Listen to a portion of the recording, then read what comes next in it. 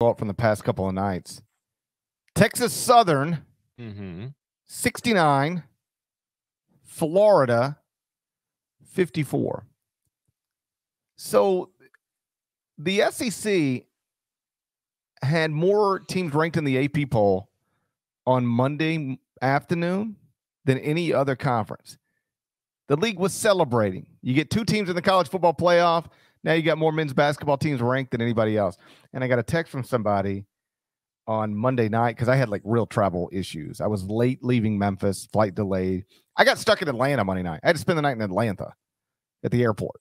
Not like, I mean, I didn't stay in the airport. I left the airport, got a nice hotel room, but like still, you don't want to get stuck somewhere. I was stuck. So anything that was happening was off my radar.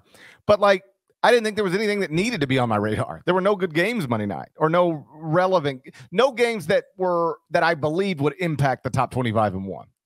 And then I get a text from somebody and they're like, have you seen this Texas Southern thing? And I'm like, I don't even know what they're talking about. I didn't even know. Texas Southern is not something I keep close tabs on. My apologies to Johnny Jones. And not only did they beat Florida in the O-Dome, but they blew them out.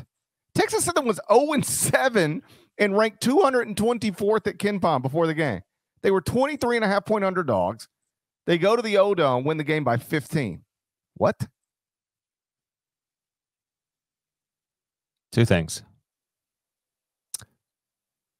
I mean, you're going to just blow by. Michigan walked into Pinnacle on Tuesday. You missed that, by the way. I didn't miss that. I saw Fred Hoiberg. They walked in.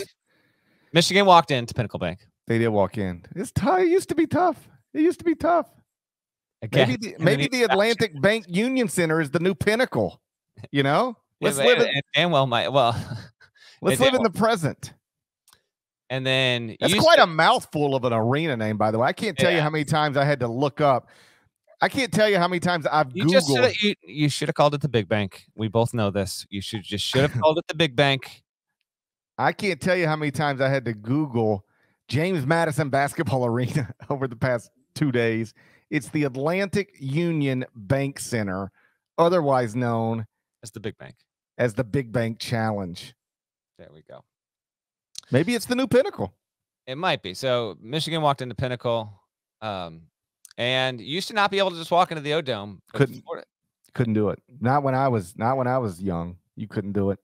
And now Texas Southern wins 63-45. The extremely rare double seed line swing. Oh no. I think this is so significant that Texas Southern, you'll often see at least one of the HBCUs that get into the NCAA tournament, get into the first 4, and they make a point not to put both in. This win will be so good that if Texas Southern can win the SWAC, it's not going to Dayton. If it can get into the tournament with an auto bid, it's not going to Dayton. It's getting that bump.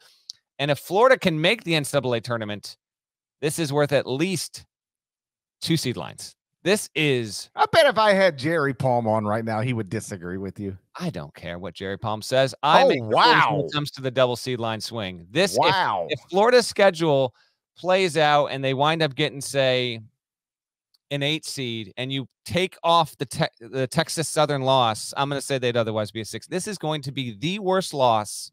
I think it will be the worst loss of any team from a power conference that makes the NCAA tournament as an at-large, if indeed Florida can make the tournament as an at-large. It is a horrendous quad 4 loss that is going to stink up this resume for the rest of the season there, and you just can't have it. I mean, what are we doing here? I don't know if it was just a situation with the Gators where, they come off a loss to Oklahoma, which, by the way, lost to Butler on Tuesday night in overtime, a really necessary win for the Bulldogs in that game.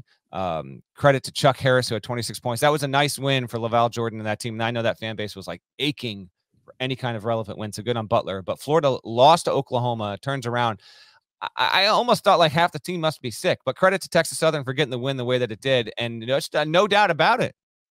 UMB seed Florida, so to speak. And so, yeah, that was definitely a notable result from Monday. As we speak here and record Wednesday morning, Florida's turning around on a two-day swing, and it hosts the 2-8 North Florida trivia time. No cheating. What's North Florida's mascot? North Florida's mascot? Your eyes just went really wide. Oh, North Florida's mascot. What do we got? The North Florida Gales. Gales?